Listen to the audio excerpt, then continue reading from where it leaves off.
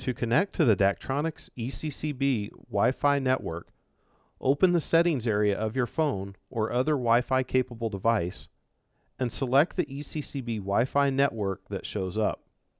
When prompted, enter the login credentials for the network. This is different for every display and will be on the quick guide that shipped with your display. Once you are connected to the Wi-Fi network, you can now access the software to create and edit messages.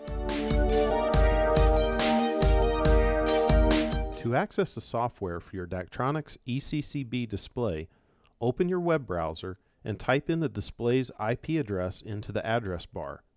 At the login screen, enter DAK for the username and then enter your password. The software for scheduling and creating messages should then show on your screen.